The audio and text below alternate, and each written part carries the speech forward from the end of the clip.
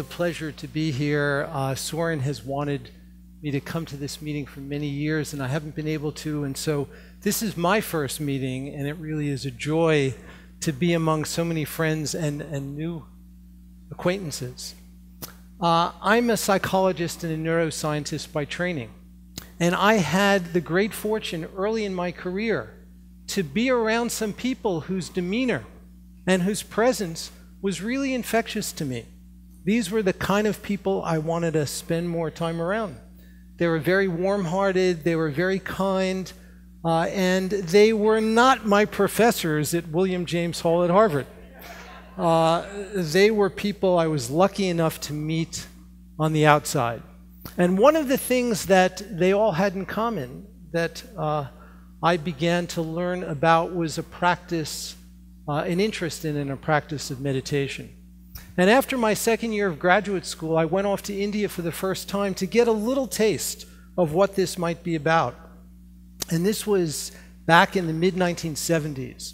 And I came back from that, from 3 months in Asia, in India and Sri Lanka, with a fervent conviction that this kind of work was so important for Western science to embrace and to investigate, and that these were practices that can offer psychology, medicine, neuroscience, neuroscience was just beginning then, something really important.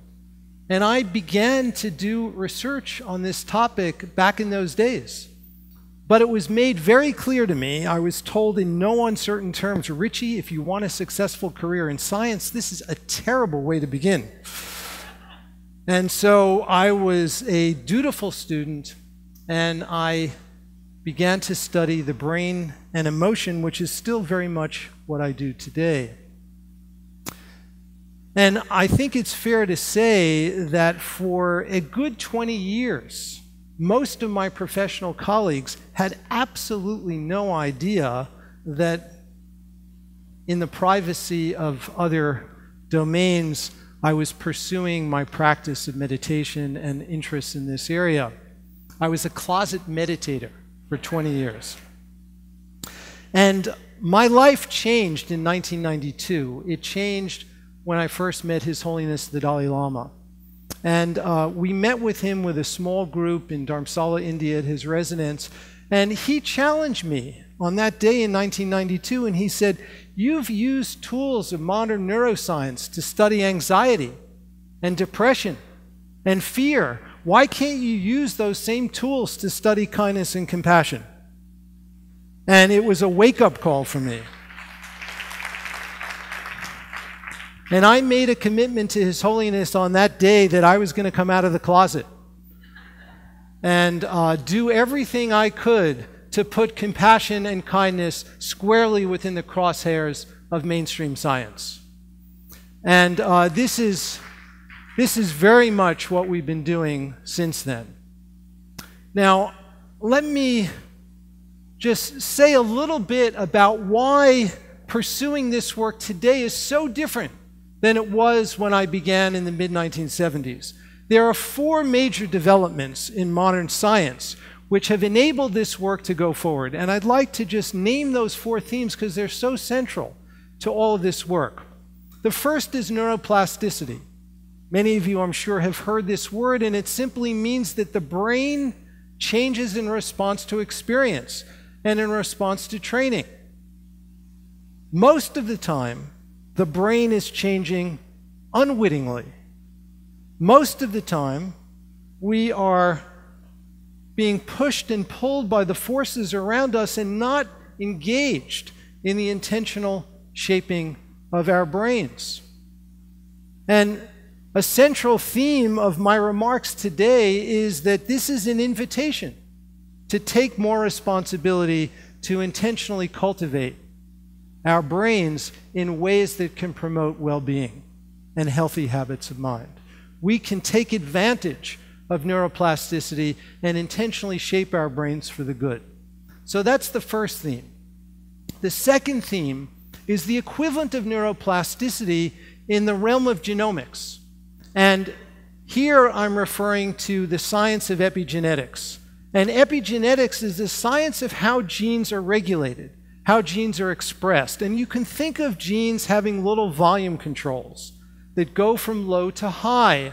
And while we're all born with a fixed complement of base pairs that constitute our DNA, the extent to which a gene is turned on or turned off is highly dynamic and can be impacted by experience. We know, for example, from hard-nosed biological research that the way a mother interacts with her offspring can significantly impact the regulation of genes in the brains of the offspring. And the regulation, the alteration of gene expression can persist for the entire duration of that offspring's life, based on these early interactions between the mother and her baby.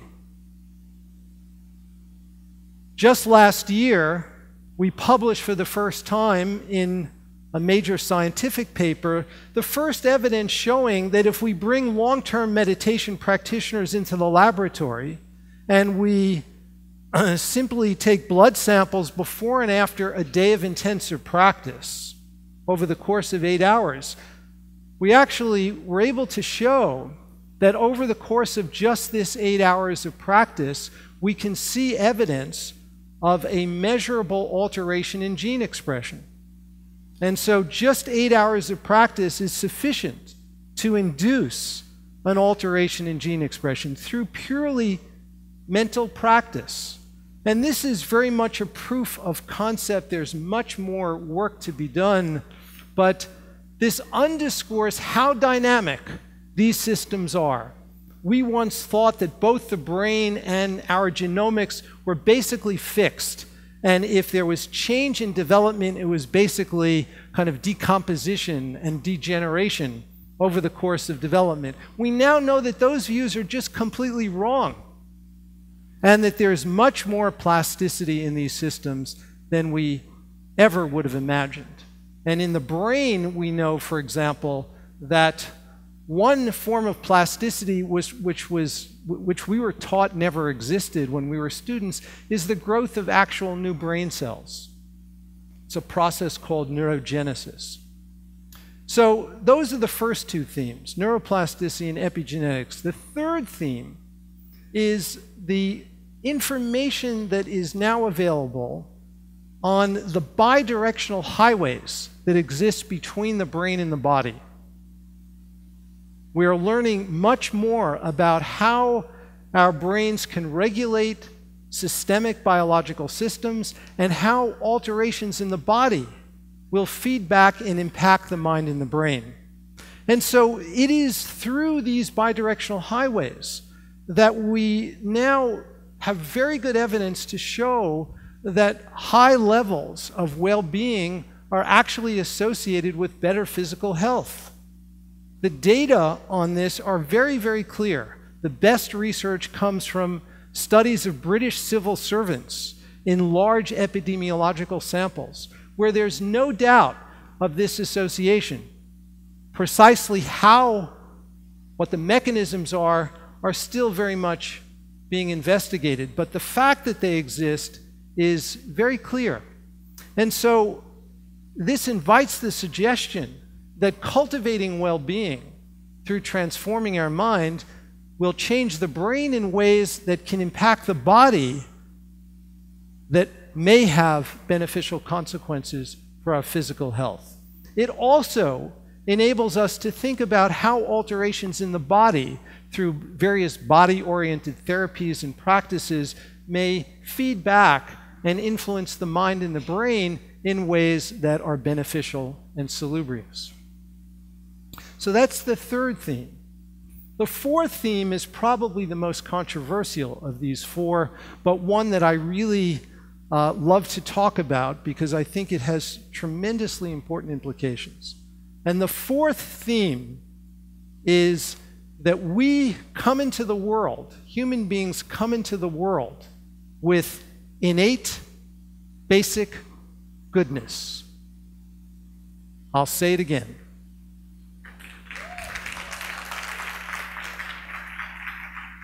we all come into the world with innate basic goodness. And what I mean by that is that early in life, if you give an infant a choice between a warm-hearted, altruistic encounter compared with an encounter that is selfish and aggressive, the data are unequivocal. Infants 6 months of age clearly show a preference for the altruistic and warm-hearted encounter.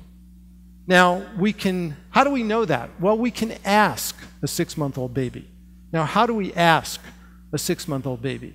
Well, one of the ways that we can ask a 6-month-old baby is by actually using very sophisticated eye-tracking technology. We can use infrared technology to track exactly where a baby's eyes are fixated. And you can show video clips to a baby, you can have actual live encounters, and you can monitor where the baby prefers to look. And the data are so clear that infants as young as 6 months of age have a very strong preference for looking at altruistic and warm-hearted encounters. Now, there's a lot more evidence along these lines, and I should say also that this evidence is not restricted to human beings. There is now growing evidence to suggest that other species exhibit this kind of preference for innate basic goodness as well.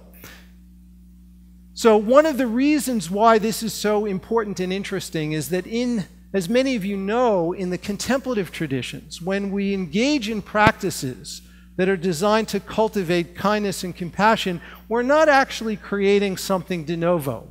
We're not actually creating something that didn't already exist. What we're doing is recognizing and strengthening, nurturing a quality that was there from the outset. And in this sense, I often say that qualities like kindness and compassion are very much like language. We're all born with a biological predisposition for language. But research shows that we need to be raised in a linguistic community in order for that biological propensity to become expressed. There are case studies of feral children raised in the wild who do not develop normal language because they've not been exposed to a normal linguistic community. And it may be very similar for compassion, that the seeds of compassion are there from the start, but in order for them to flourish, we need a compassionate community for those seeds to be nurtured. So those are the 4 themes: neuroplasticity, epigenetics, the bidirectional highways that exist between the brain and the body, and innate basic goodness. Those 4 themes have enabled work in contemplative science and contemplative neuroscience, particularly, to flourish over the last decade in ways that would have been unimaginable were it not for these other developments in modern science, which provide a framework, a foundation, and methods to investigate how these contemplative practices exert their effects. So just to sort of go back in a little bit in personal history, after I first met the Dalai Lama, we then began to reorient our work and focus it in these ways and begin to investigate the impact of these contemplative practices on the brain and the body in many different contexts, many different populations. And I'd like to just give you a flavor of a couple of them and then say what we've learned about the science of well-being from these kinds of studies. So we have done a variety of research of a basic nature in the laboratory with long-term meditation practitioners. And one of the experiments that we did, and I'll say a little bit about this experiment, investigated qualities that we think are particularly important for well-being that I'll comment on in more detail in a few minutes. In this particular experiment, we presented painful stimuli to long-term practitioners. We have different ways of torturing people in our laboratory, and we try to do it with tremendous respect and gratitude, and also do it very safely. And one of the ways that we can probe the brain and its response to adversity is with physical pain. And one of the kinds of realistic stimuli that we use in the lab is heat. It's real heat, but we can deliver it very, very safely. And we have a special device through which very rapidly circulating water goes, and we can regulate the temperature of the water to 1/10 of a degree centigrade, and we can change the temperature extremely quickly. And so it enables us to deliver heat in a very safe way that is very, very realistic. It produces a real burning sensation, but it doesn't actually injure a person. So we did this with very long-term meditation practitioners in the laboratory, and we did it in the following context. We presented a cue to the practitioners that indicated that in 10 seconds they were going to get zapped with this really painful stimulus. Now, we gave them a hit of this painful stimulus before they started, so they knew what they were getting. So they got a cue which said in 10 seconds you're going to get this painful stimulus, and then they got the painful stimulus, and then there was a period of recovery immediately after the pain was delivered. And we did this in the MRI scanner. We were monitoring their brain. Now, we had a group of age and gender matched controls who were not meditators, and we did the same thing to them. Now, when you present the cue, just a little tone that denotes that in 10 seconds you're about to get zapped, can you imagine what happened to the non-meditators? Well, I'm sure you're imagining correctly. Just presenting that tone after they got an initial hit of the pain when they first came in, then they get the tone, and their brains go haywire in response to the tone.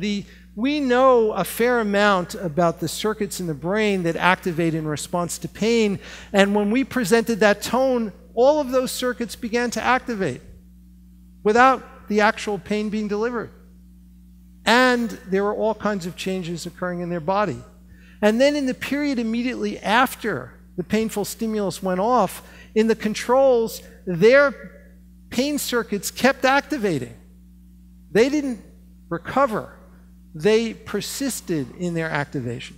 In the long-term practitioners, there was very little activity during the anticipation period when they got the tone.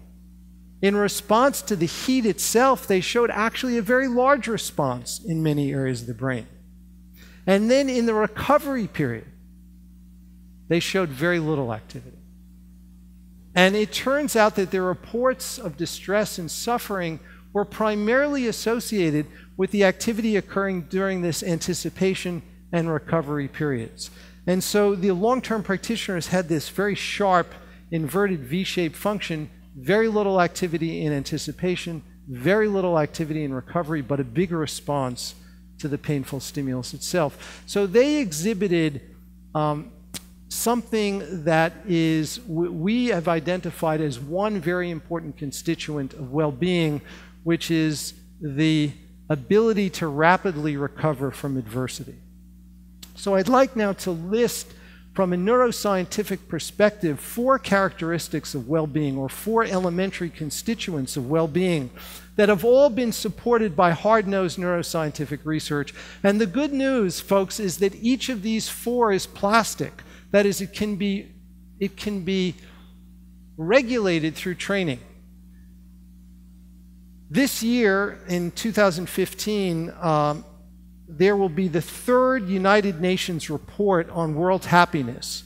There will be a press conference in New York City on April 24th of this year, at which the 2015 report on happiness will be released. In the previous 2 reports, this is the 3rd one, the previous 2 reports were all co-authored by economists. And this year, they brought yours truly in. So I'm the lone non-economist, And so for the first time in the World Happiness Report, there actually are, there's mention of compassion and also of meditation for the first time.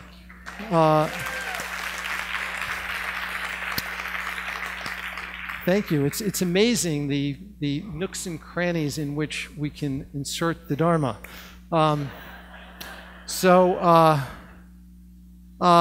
So in this report, we talk about these four constituents of well-being. So one is we call resilience, the ability to rapidly recover from adversity. The second constituent of well-being is in many ways the flip side, and that is the ability to have a background glow of positive emotion, or another way to think about it is continuously reminding ourselves of innate basic goodness and having that infuse all of our interactions. Now, each of these is associated with very specific brain circuits that have been identified in neuroscientific research. The third constituent of well-being is generosity.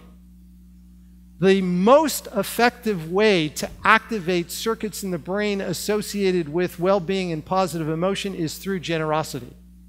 And the data are really strong. So this is not a theory.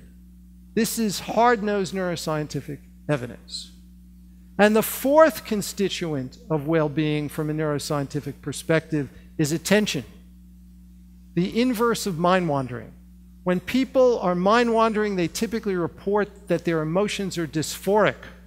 When people are in the groove, in the flow, when they're in the present moment, they have much higher reports of well-being. Each of these four constituents is mediated by different circuits in the brain. Each of these circuits exhibits a lot of plasticity. With regard to the fourth component, this is a component that I've been interested in for many years, and my interest was first kindled when I read William James's Principles of Psychology, the famous 2-volume tome that was published in 1890. And in that book, he has a chapter that's devoted exclusively to attention. And he said in that chapter on attention, he said the following, and this is a quote from William James. He said, "The faculty of voluntarily bringing back a wandering attention over and over again is the very root of judgment, character, and will.